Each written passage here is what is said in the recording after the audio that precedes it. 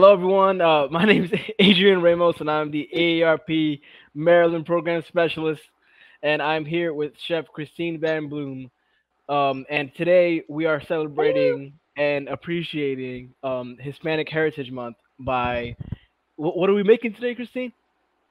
Okay, so now you have Mhm. to remember, I don't have a drop of that glorious Latino blood in me, so I'm doing Hmm. my best with it. No, But it's we're okay. going to do a picadillo, which is a Cuban dish. Which do Nice. you know picadillo? Yeah, picadillo. Yeah. Yep. Yeah, I Nice. love it. I Yeah, love it's it. really It's good. so good.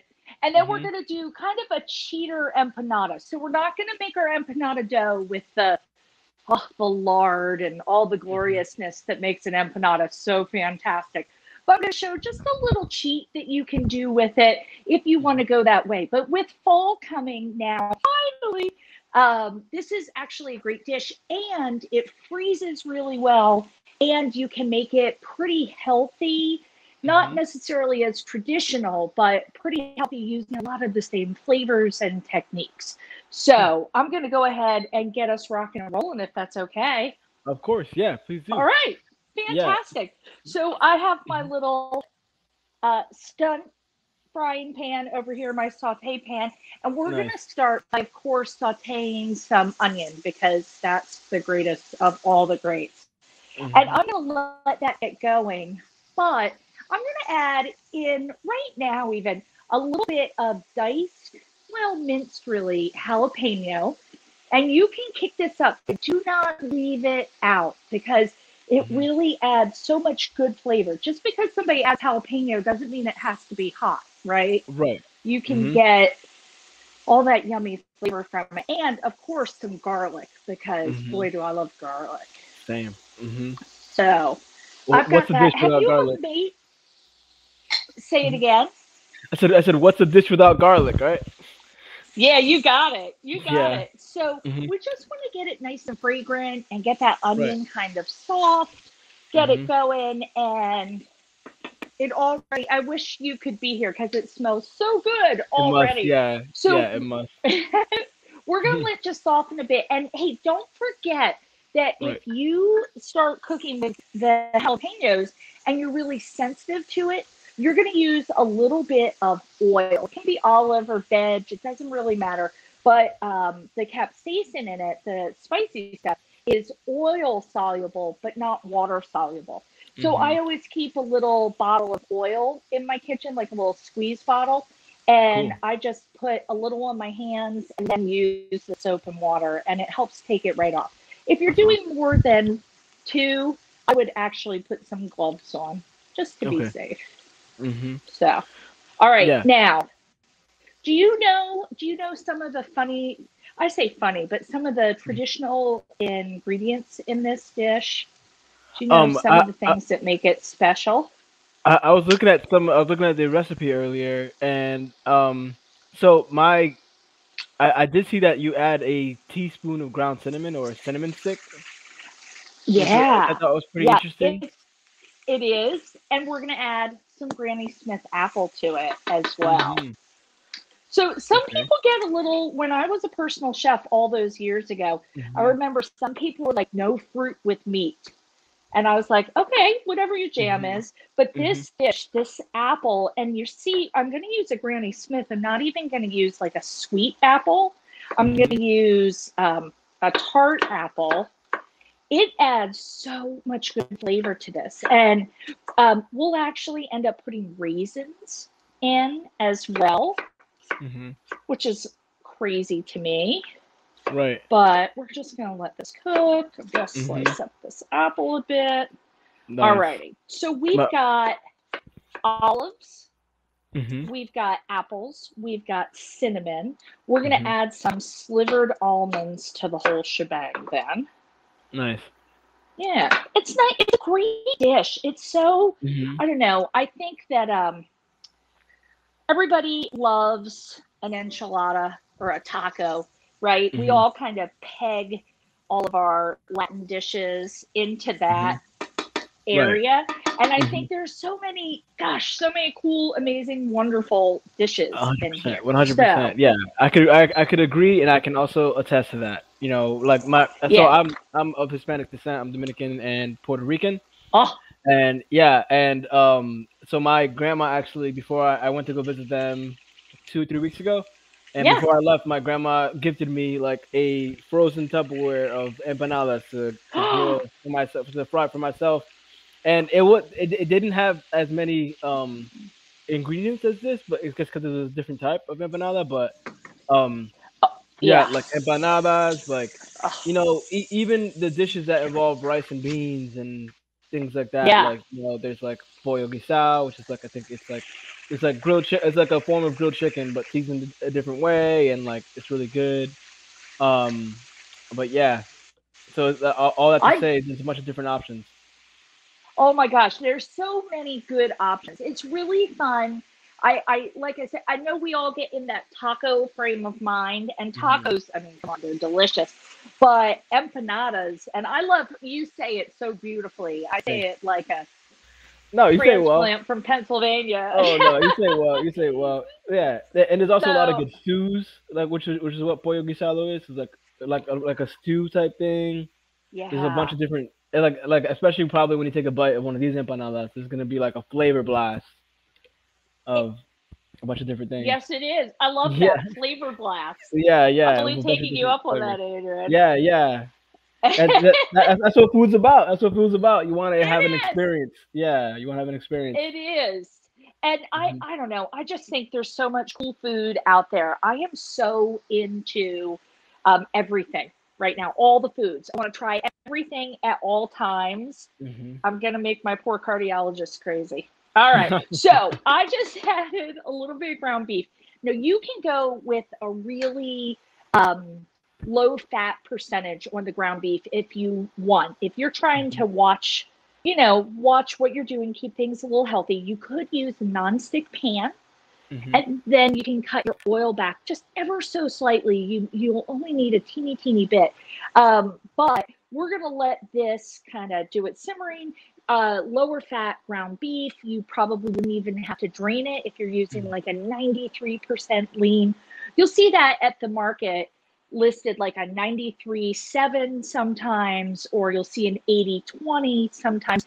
That first number is how lean it is. The second number is the percentage of fat. So a good burger comes from an 80/20, Hmm. but here you may want to go with one that's a little less fat. Now, I'll just drain it. And of course, we all know because we've been cooking for 10,000 years that we never drain fat into the sink ever, ever, ever, because it will cool down and coat your pipes, and now you're going to have layers of fat building up in your pipes. And Hmm. unless you are having, you know, a thing with giving your plumber lots of extra money, we always Right. want to dispose of it really cleanly. So, Hmm. all right, now I'm going to throw these apples in, even though I'm still moving. Yeah. Can I'm you when you get going, a second? Yeah, when you get a second, can you bring you want to see it? this over to the kid? Yeah, I want. I think Yeah. that myself and our audience would be very interested to see I was what trying, it's so looking like a sometimes little bit. I set a second camera, but I Yeah, yeah, yeah. think, No, it's all okay. right, so you can see Looks what we great. got going there. Yeah, it looks good. Now, yeah. Now my burner will start squawking at me a little. All right. Now, if you have a cinnamon stick, and I love cinnamon sticks. Of course, I have 43 million spices here. I couldn't find a darn cinnamon stick. That's okay. You don't have to go buy them. But a cinnamon Hmm. stick is really fun because it does a really gentle infusion.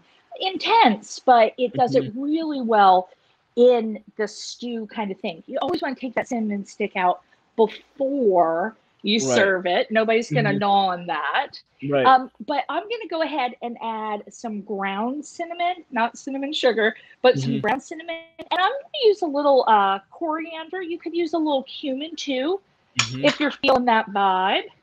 Nice. And then, really important to this dish are olives. And don't get fancy with your olives. This is not a fancy olive dish. This is Hmm. a dish where you're going to want to use like green olives with pimentos in them. And if pimentos freak you out, I know some people are like, blah, blah, blah. Hmm. Um, you can use whatever you like. I mean, listen, if you're Yeah. making this in your own kitchen, do what you like. Hmm. Do what you like Exactly. to it. Mhm. All right. Oh my gosh, it smells so good. Don't forget, even though we get that a little tang from those olives, we do still want to add a little bit of salt. Okay. Okay. There we go. A little salt, of course, a little pepper. And then I love a little bit of tang as I do my research on all this stuff. And I've been making this dish for years and years and years. Mhm. I have started doing a little bit of red wine vinegar in it because just like a tablespoon, because it just gives it that little bit of a tang. And it doesn't have to be fancy. It can be just whatever your generic red wine vinegar is. Mhm. There we go. All right. And I'm going to let this just cook for a minute. I want to make sure that ground beef is all browned. Oh, it's so good. This is so good. I have to babysit some kids this afternoon, some Oh, of our nice. neighbors' kids. And Mhm. I'm like, oh, I know what we're eating. Nice. So once we get this cranking a little bit, Mhm. that's when I'm going to add some crushed tomatoes. Awesome. All right. So you can do, if you still have tomatoes, because my tomatoes, I always plant them so late that they Mhm. go a little later. Right. My tomatoes will, I'll use fresh, no problem. I don't peel them, I just chop them and Mhm. throw those guys in. Awesome. And then we're going to let that just simmer. Now, that simmers about half an hour. So, guess what? Time for the swap out. Here we Nice. go. All right. So now did some. I did some just a little bit ahead because Mhm. I wanted to cool it down to make these little cheater empanadas. And you Mhm. can see color wise, The I get a difference. big difference here. Can you see the Mhm. red versus kind of the brown? Yeah, It and also gets the the, a the little, volume. yeah, it gets a little Yeah. caramelized. It's kind of Mhm. nice. You want to make sure you add your raisins in, and then I'll put some almonds in as well. I'm going to hold off there. And then check this out. These are the coolest. Now, listen, this is inauthentic, but it Mhm. is a great way, like I said, to do a nice cheat. Mhm. I get roll out pie crusts from the Mhm. grocery store. You'll find them like near the biscuits and all of Right. that stuff. But if you got the time to make an authentic dough, they're so simple. They're Mhm. melted lard and flour and salt and maybe a little water. But if you don't want to put that effort into it, check that out. Mhm. Now, it has to be a rollout crust. It can't be an already made frozen pie crust because those just, they're already set and shaped. So Right. check this out. I grabbed a lid. I have a jar with a lid that I thought was the perfect size. And I think you would call these, and correct my pronunciation, but I think you would call this like an empanadita, like Yeah. a little one. Yeah. Empanadilla. Mhm. Nice. I feel so proud. I'm a little ridiculous. Yeah, All no, right, you- so you're doing it. Yeah. Sorry. Go ahead. well, I just want to make sure I'm being super respectful. No, So it I've it, got it it my, means. Sorry, I was gonna say it means everything that you're asking though, and you're pretty yeah, close to saying it too, so it's all good. Yeah. I'm So so glad. When yeah. I used to go to this fantastic Venezuelan restaurant Mhm. here in Frederick, they had the arepas, which Mhm. I love, and I think we've made them here before. Nice. And they had ditas, and Yeah. they were like the little ones, and I The just little ones. loved it. Mhm. So, It's the all right, best. so you're going to cut like 4 or 5 out. And if you are doing a pie crust, you can totally re roll it. It's not puff pastry. And Mhm. then we just take a little bit of the picadillo. And again, I'm going to freeze some of that. And then I've got a little egg wash. So just a little mixture of egg, beaten egg, and a little bit of water. It's just our food glue here. And then we Mhm. kind of, let me do it sideways. So we just want to flip it and then we want to seal it. Now, you can get as fancy as you want. My good PA upbringing would have me using a fork Mhm. to do it, but I'm Mhm. actually just going to squish it Nice. with my fingers because it's nice soft dough. And then our glue becomes our suntan lotion. And I would say after you brush this, we're going to use a 400 oven. You're really going to go 15, maybe 20 minutes to get it nice and brown. And you can Hmm. see Oh, if you nice. do this, I did a good job, right? Yeah, you did. You did a good job. Yep. My Yeah, my grandma and uses we're a fork too, by the way. yeah, right. Yeah. And Hmm. never question a grandma. Right. And Right. then check this out. It goes in the oven, and see, I told you the magic of Wow. the. Happened there So earlier. they cook. It looks They're good. Golden brown. pretty, right? Now I didn't fry them. I know Hmm. frying is essential if we're going all in on them. But Hmm. like I said, I'm trying to do a little healthier version here. And this is a great way to do it. And it's good and it's flaky and it totally works. So I would say we're going to have that recipe up. Hmm. So we'll go ahead. This freezes so well. Use what you're going to use. You Hmm. could throw this in a pan, mash some plantains, put Oof. that on top, Hmm. maybe a little cheese, bake it if you wanted. That Just sounds serve good. it almost like Hmm. a chili. There you go. Right, and you can have like salsa to dip into it or whatever you want. All Oh, that stuff. yeah. Hmm. Oh, yeah. Something yummy. I have a Yeah. load of tomatillos that somebody gave Oh, me. nice. Yeah. Right? Yeah. So So I you're think gonna I'm mash going them to up. do a little something with them. Cool. Sure. Yeah. I was gonna say I've a lot of local stores have really good tomatillo salsas too. So, Yeah. Oh, but yeah, yes. that's awesome. Yeah. Just look for something green. Just look for Hmm. something green, and that the tomatillos will give it kind of an acidic kick, which Right. is really nice. Agreed. Very very good pairing for empanadillas or chips or anything that you kind of want to mix with it. Those look Awesome. great though. Can we get one last little look? Yeah, yeah. Check Christine? this out. I've got my Looks great. perfect little guy here, Nice. or girl. It's Yeah. just an empanada, Yeah. but Yeah. they Just an get really empanada. flaky.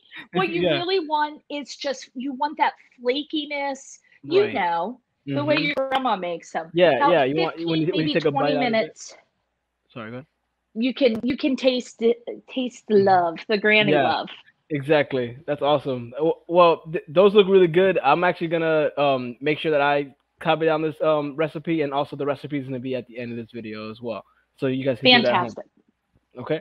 Well, Christine, Fantastic. those look great. Thank you so much for your time, and I am so excited to give this one a try as well. Maybe I'll try it with my grandma herself to see what she thinks about the No. apple and the cinnamon and stuff.